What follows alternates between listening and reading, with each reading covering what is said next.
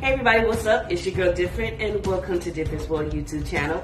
I hope you all out there having a wonderful day like your girl, and if not, manifest, plan, and prepare for a better one, because I guarantee you all, it's surely coming to you guys for sure. And if this is your first, second, third time or more to my YouTube channel, welcome. Happy to have you guys. Before you leave, don't forget, hit that subscribe button and that notification bell so when I drop content, you guys come into Different's World and you come and learn about your girl, yeah? And speaking of coming and learning, you guys, I'm an author, motivational speaker, CEO of my own small business, Third Eye Entertainment, LLC, a business that strives to bring social awareness to society through our products and services in which we educate, inspire, and entertain all at once. So again, first, second, third time or more, it don't matter. Just hit the subscribe button for you, girl, yeah? All right, you guys, so today is Sunday, the second to last Sunday before we end out 2023, you guys. And so with this one, I want to share with you all a mixture of, well, first off, again, you guys know on Sunday we do our spiritual content for those out there. Like I said, I'm not a religious person, but I'm definitely in tune with God and having a relationship with Him. As far as, you know, being spiritually in tune, that is me. And so with that being said, I want to take this time to, and just in case if I'm not able to do so, next week it's going to be pretty busy for me. I want to share with you guys my last spiritual thoughts for 2023, and with it, this vlog is going to be entitled Spirituality versus Mental Health. With that, because a lot of times some people feel that, you know, spirituality or mental health is two completely different things, and then on the other point of it, people feel that it's one and the same. In my opinion, I say that spirituality and mental health go hand in hand, because with it, you know, one can affect the other, or, you know, one can't function without the other, in my opinion. As well as with mental health and your physical health, it all in tune with one with the spiritual and mental, your emotional health, I meant to say. And again, like I said, some people don't think, you know, that spirituality has an effect on your mental health, or your mental health can affect your spirituality, but in fact, it can. Doing some research as well as, you know, getting in the book and getting my own interpretation of God's Word. He tells us, you know, to keep our minds sharp and focused and away from, you know, those negative thoughts, because when they come to us and, you know, try to take over us, you know, just one little thought, that's what can lead us down the road and, you know, darkness and off the road of the path that we're supposed to be on. And so with it, you know, like I said, for me, all this year, 2023, I'm so proud of myself for maintaining and keeping my mental health in check. With it, I've been allowed to, you know, keep my spiritual health in check. Now, again, I'm not no, you know, religious person. I don't go to church like that, but I do, you know, get along with God and talk with Him and get in that book and find what works best for me and what fits me best spiritually.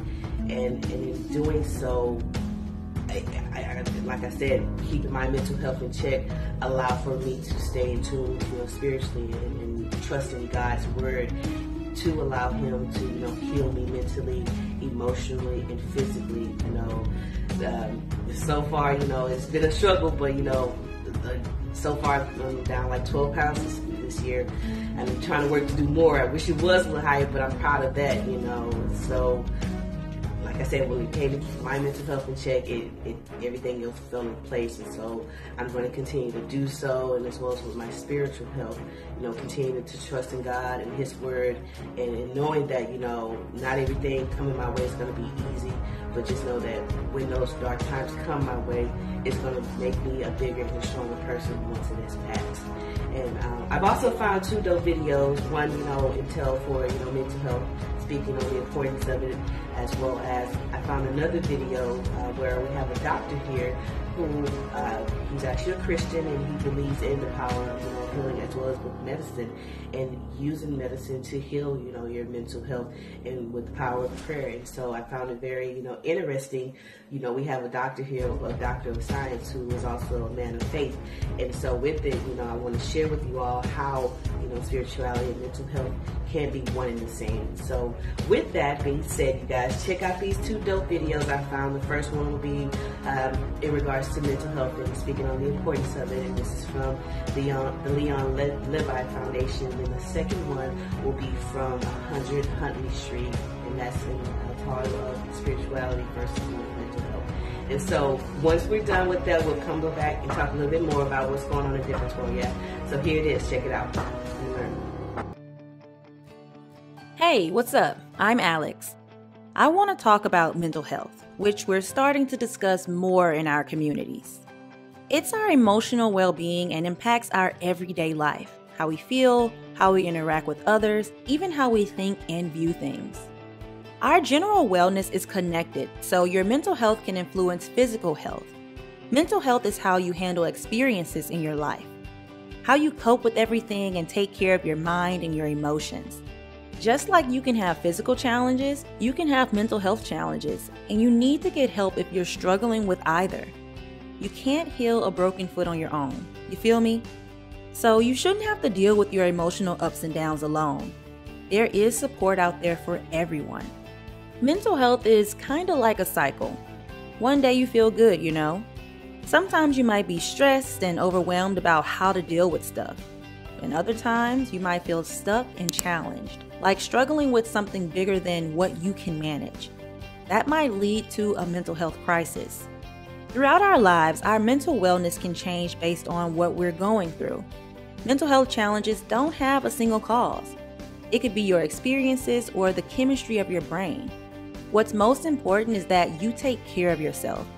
No matter how you're feeling, there is help for you. I've had my own mental health challenges. I want to share my story with you because I wish I'd reached out for help earlier than I did. I was always feeling low, tired, and noticed that I was getting irritated and angrier. I started sleeping more to try to forget about how I was feeling. I kind of knew something was wrong because I couldn't shake it.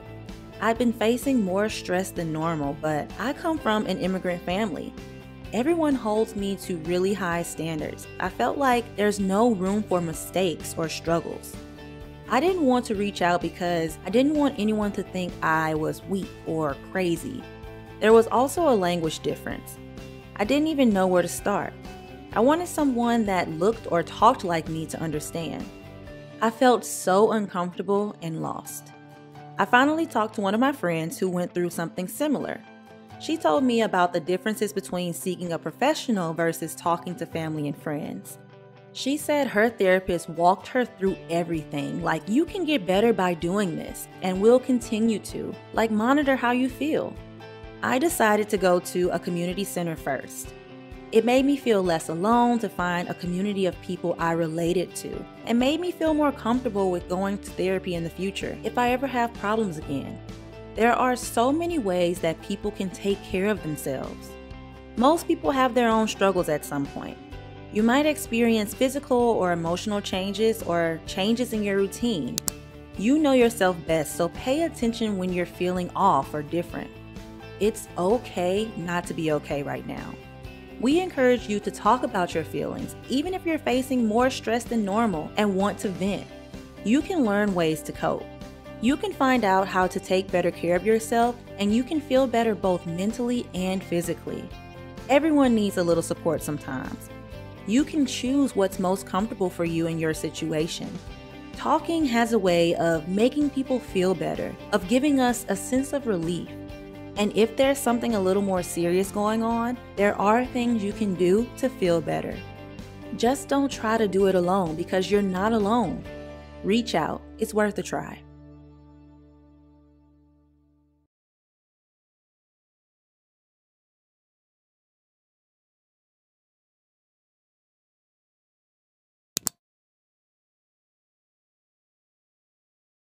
I mean, I was an anesthetist. I didn't know anything about mental health. And then when I started to learn about it, and God showed me how the medications could help set people free from depression, anxiety, and mood swings, and that medicines really had a role. So I started to treat Christians very aggressively. If they came into my office and had the disorder, I treated them. And so I got all kinds of criticism from the Christian community that I was giving secular or even demonic pills to Christians when it was a faith issue and they shouldn't be taking medicine. So many Christians came off their medicines because Christians or Christian leaders told them to never come back and see me. I represented Satan. Oh dear. So I took a lot of heat from people who took the extreme view. But you did enlarge your territory. Yeah, fortunately, what happened, God in my training course, so I had great success with medicines, but I didn't know and understand the other deliverance, inner healing, I didn't understand those methods. Even spiritual warfare. Yeah, I didn't really know much about that either. So I was raised in the church, so I didn't know anything about demons. And so then I had demonic manifestations in my office. Evil spirits started speaking out of people and grabbing them right in my room. And so that was kind of hairy. And so I had to learn about the spiritual part. And that's where Neil Anderson's books, The Bondage Breaker, helped me tremendously. And so I thought, at that point, I was balanced. I understood the medical and the spiritual. But then we had a marriage crisis, as we've already talked about. And there was no pill for that. And it wasn't deliverance. It was baggage. So God in his mercy walked me through the 3 parts. And then I thought, well, maybe other Christians need to know this. And I wrote the book. The 3 parts then are? There's physical issues. There's spiritual issues. And there's personality issues. The Bible says we are body, soul, and spirit, which is body, personality, and spirit. And so we can have problems in each of those 3 areas that affect our mood, relationships, thought processes. And God showed us that He wants to help us in all 3 of those areas. So in the physical realm, those are the psychiatric disorders, depression, anxiety, and mood swings. In the spiritual realm, that's the harassment of Satan. And in the personality area, the wounds of our past, the baggage, the strongholds, the lies that we believe affect our relationships and our thinking. And in the lives of so many, emotional unwellness is the Achilles heel. You call it absolutely. The Achilles heel. Yeah, I think that's the #1 reason for spiritual weakness and spiritual sliding out of the kingdom. That's the #1 reason for marriage and relationship failure. I think it's the #1 reason for trouble at work. Relationship, personality issues. Emotional baggage is universal. Today we're focusing on fear, worry, and anxiety. I think we all can relate to having moments, maybe chapters of those 3 things, one or all of them. When do you know that it's a mood disorder? Yeah, that's a very important question, is how do you know who needs medicines for their fears and who's just having a normal life experience? Yeah. Like there is such a thing as normal fear and anxiety, and that is to be afraid of driving too fast and going off the edge of a cliff. Okay, so that's appropriate. But what I treat is the roadblock fear, or the kind of fear that damages your life, like it restricts your life. So that's the problem fear. But the way you tell... Like agoraphobia. You don't want to leave your house. Yeah, that's true. And so that actually is in the medical zone. Oh. So the way you tell if it's a chemical imbalance mood disorder is if you can't shut your mind off. So that's the key diagnostic symptom for depression, anxiety, or bipolar. If you can't shut your mind off over long periods of time, like this over years or months, not just one evening, if you can't shut your mind off, that means you have a serotonin or a chemical imbalance. So your nerve cells aren't working properly, and you've lost thought control. So if you have an anxiety disorder, you lose thought control and you can't stop worrying. If you have depressive disorder, you lose thought control and you just become very negative. If you're bipolar, you can swing from 2 down to 2 pumped and driven. So that's how you tell if it's chemical. Also, in the book, there's a chapter in the book with checklists of symptoms so you can do a self-assessment. Yeah, that's great. Yeah, because people will go to the doctor and say, I have headaches, and he's not going to say, well, are you too worried, which is making you have headaches. So I tell people, do your own self-assessment before you go to the doctor. Go to the doctor with your symptoms organized. So take the chapter with all these self-assessment questionnaires, do depression, anxiety, mood swings, underline all the symptoms that you see in yourself, and you take the book to the doctor and say, this is what I'm experiencing, and then you'll likely get the right treatment.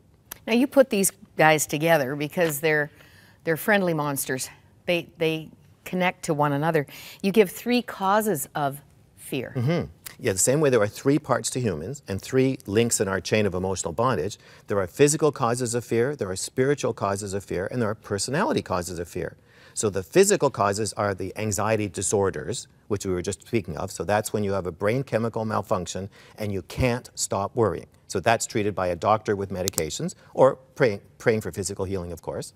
Then in the spirit realm, Satan wants to keep you fearful. So he wants to insert fearful thoughts into your mind. And then in the personality area, if you've been raised by fearful parents, for example, they will teach you that fear is your lifestyle. So being fearful is just something you learn. So in that scenario, fear is a learned behavior. It's been modeled. Yes, exactly. Yes. Now, in the demonic interference, you say that a very popular missile of Satan into your brain is, what if? Yes. What if?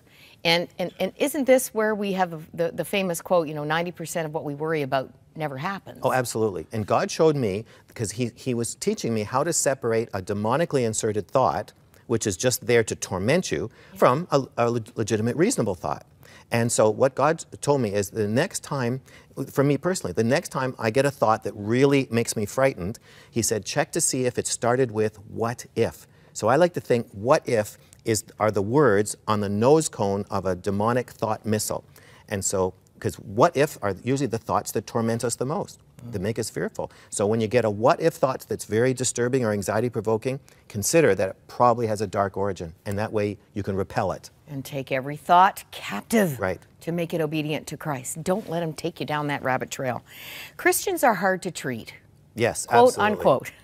Because? Well, because they over-spiritualize things. You see, in the mental health realm, we're talking about thoughts. And so Christians assume that all thinking is spiritual. Well, thinking has spiritual side effects without question, but the origin of your thoughts and the control of your thoughts is physical.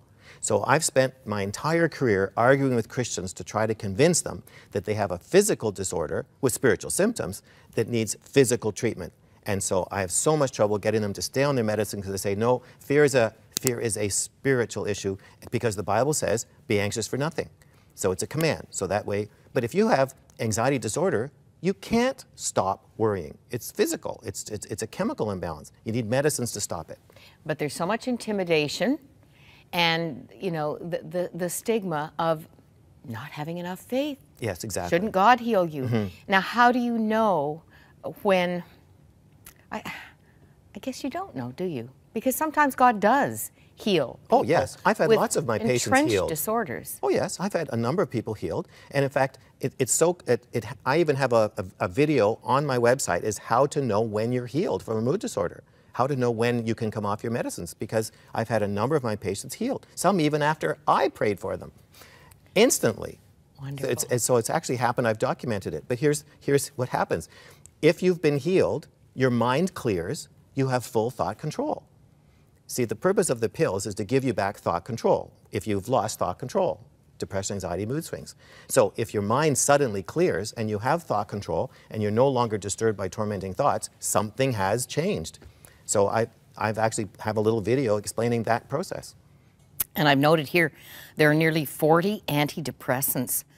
For some, the challenge to get the right one. Yeah, it's trial and error. Oh, that can be a journey, can't it? Yes, that was actually my role, was helping people find the right medicines, to try to encourage them that, okay, this one may not work, but the next one might, and you just have to keep trying them until you find the right one and your mind clears. But it's worth it. So it's worth the pursuit of the right medicine. Some people, after one or two, they just give up. Well, we're here to say, keep going. This is a winnable war. Now, apart from all the recognized disorders and causes of fear, we now live in a world where you can legitimately wake up afraid. Yes, yes. You can choose to be afraid. Really? If you just keep reading the papers. So what do you say to somebody who's succumbed to that? Well, if they have a medical condition, of course, get it treated. But for the average Christian who's fearful but is not needing medications, the key is, I have the mind of Christ. Jesus didn't worry about anything. And when he could have, I mean, there were people trying to kill him, but he didn't worry about anything because of his relationship with his Father. And he had such an intimate relationship with God the Father. God the Father was just constantly reassuring him and pouring into him. And we can have the same relationship. Perfect love casts out fear. And we can have perfect love as we connect intimately to God the Father. So we're to live like Jesus did. Well, that's what better model could there be than that? And I just today read this by Francis Roberts. Relinquishment of burdens and fears begins where adoration and worship of God become the occupation of the soul. That's a pretty singular focus. As we connect with the love of Father God, our anxieties can melt away because we can just follow the lifestyle of Jesus. He walked in perfect love. Here's a little bit of a lighter prescription, doctor, from someone else for worry. Schedule all your worrying for a specific half hour about the middle of the day, then take a nap during this period. What do you think, Doc? Well, it's worth a try. It's worth a try. This has been wonderful. And I just can't say how grateful I am for all that you have brought to us. There's so much need. And please know right now that our prayer partners are ready to pray for you, whatever's robbing you of your joy and freedom today.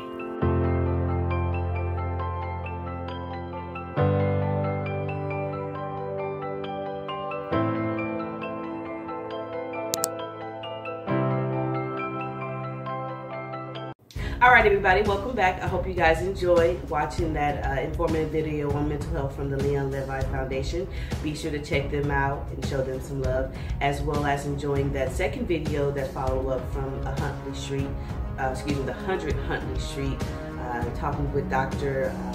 Mullins, or Grant Mullins, about his faith and prescribing medication to heal mental health, and praying for cure for his clients to be healed from depression and anxiety through the powers of medication. How I feel about medication and then getting on psycho meds, for me right now, I feel it's not for me.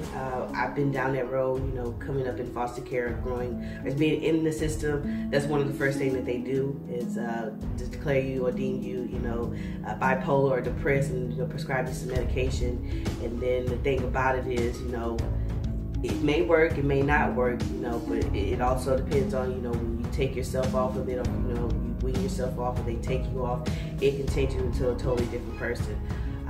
I remember being on antidepressants, and then at one moment I was happy, and then the next day I was feeling like a zombie, and then the next day I just didn't know, and I didn't like how the medicine was making me feel. And so from then on, I just knew that medicine or psycho medications may not work for me. But it doesn't mean that that's not an option for others. And I say it may not be an option for me later on down the road. I just know how I feel about it now.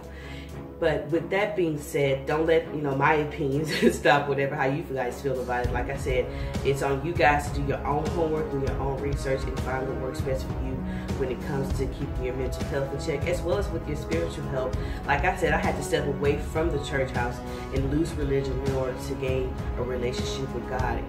I couldn't hear the word of God through everybody else's cloud of judgment and what their opinions were supposed to be, and how you're supposed to carry yourself in Christ. And so I had to step away from that. And so again, sometimes it takes finding what works best for you, and taking little nudges here, nudges there, and putting it all together, and coming up with your own plan of action. That's okay, that's fine. Like I said, do what works best for you, because at the end of the day, you're the captain of your own ship, and you decide where to navigate the waters.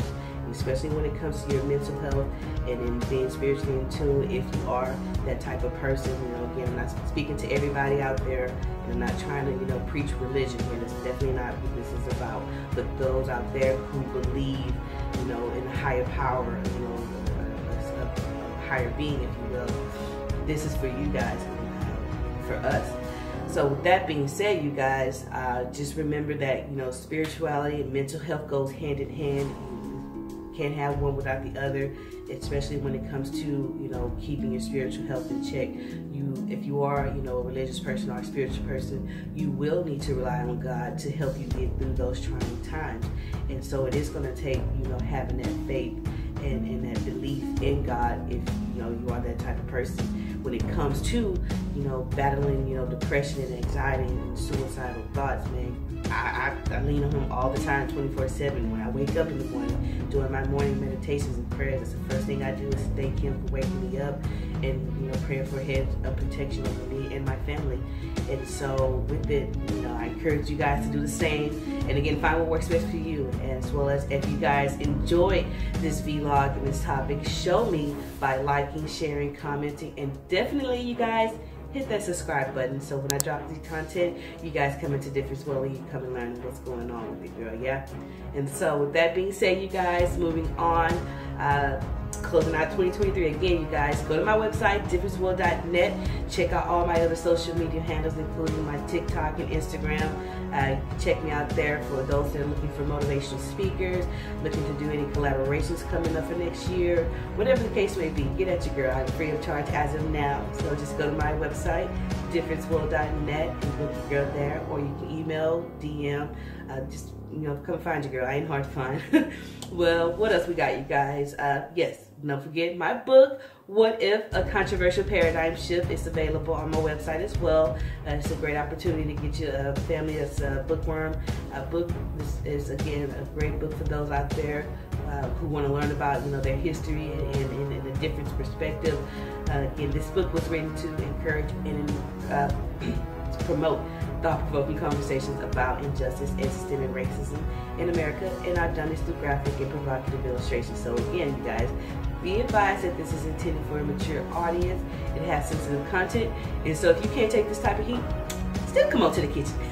Just get your little fire blanket. You'll be all right, you guys. That's the point of it all, is to have these conversations that need to be had, that are often swept under the rug and turned a blind eye to. And of course, this book may, rub some people the wrong way, but that's not the point. The point is to get you to come to that round table to have these conversations that talks about accountability, acknowledgement, and coming up with ways that we can create, unity and systemic change and moving forward and planting those seeds for the next generation. And so again, go to my website, differenceworld.net, and get your copy of my book, What If? A Controversial Paradigm Shift, you guys. So again, I appreciate all the love and support that I'm getting. 2024, I'm manifesting that my book sales is going to be up 100,000, millions of copies going to be sold worldwide. And so watch and see, you guys. Like I said, manifest, plan, and prepare for it.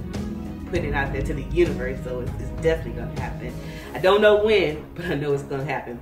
And so with that, you guys, moving on, what else we got going on? So tomorrow is Monday. I was supposed to drop this vlog back in November. I'm going to give y'all full disclosure. Like I said, I got real backed up. And so I'm dropping it for you guys tomorrow. I don't want to drop the title with you guys, so that's why I say hit that subscribe button and then notification bell, so when I drop content, you guys come into Different World and come and learn. But yes, tomorrow will be our last motivational vlog for 2023, so definitely you guys hit that notification bell and subscribe button, so when I drop it, you guys go and check it out. What else we got, you guys? Let's go ahead and do our mental health check, you guys. We're almost at the end of it anyways. And again, for those out there that are going through any type of mental anguish, including depression, anxiety, having suicidal thoughts, even dealing with bullying or drug relapse, please know that it is okay to not be okay, but don't ever sit there and not be okay. Go get help, whatever that may mean to you, be it talking with a therapist, a family member, a friend, picking up a hobby, talking with a preacher, getting on medication. Again, do whatever it is that you have to do that keeps your mental health in check and keep you from going off the deep end and possibly taking anybody with you. If you know, or if you need these mental health resources, or if you know anybody who may need these mental health resources, please feel free to share it with them. The crisis hotline number is 1-800-273-8255, or you can call or text 988, or you can text 741-741. And for those that are outside, those who prefer to go online, you guys can check out mentalhealthishealth.us, or you can visit 988lifeline.org, or those that are outside the U.S. that's watching your girl's YouTube channel, you guys check out incounseling.com. And remember, you guys, I said it once before, I'll say it again, don't forget to do your own homework and your own research and find what works best for you. And again, because you're the captain of your own ship, and you decide where to navigate the waters, nobody else. And so with that, when it comes to your mental health, your spiritual health, financial, physical, whatever the case may mean, man, find what works best for you. I'm giving you, my opinions and my thoughts and what's working for me, and you can try them if you like. But again, just remember, it's on you. And so don't come to me different. I tried it and it didn't work. Well, again, full disclosure, buddy, you got to do your own homework, and if one doesn't work, try something else. The main point of it all is not to give up and don't take no for an answer when it comes to your mental health. When you succumb to that dark side and you're going off the deep end, to fight the good fight to the end. And so again, remember, you guys, do whatever it is that you have to keep your mental health in check and keep you from going off the deep end, because at the end of the day, whatever trial and tribulation that you are going through, this too shall pass and you will get through it. So going off the deep end is not an option, it's not worth it, so don't do it. Okay? And then we're just gonna move on, you know, bring it back to some positive vibes for you guys before we close out. And again, I hope you guys appreciate. I know I did. It was an eye opener for me when it comes to, you know, spirituality and mental health and seeing how it goes hand in hand for me. So I know others may feel different about that. And of course, you guys feel free to drop me a comment. Let me know your thoughts and opinions on this topic. And of course, if you enjoyed the vlog, show me by liking, sharing, comments, and definitely, you guys, don't forget, hit that subscribe button and that notification bell so when I drop content, you guys come into Difference World and you come and learn about your girl, yeah? All right, you guys, and lastly, what we're gonna remind you guys is whatever it is in life that you feel like you're destined for, you have to manifest, plan, and prepare for it, and then it will surely come to you guys. Difference World, come and learn. Peace. What if? What if in 1619 Africans started dealing in slave trading? The tables were turned around. What if they kidnapped millions of Englishmen, women, and children from their homeland and brought them to America on a slave ship? What if a controversial paradigm shift?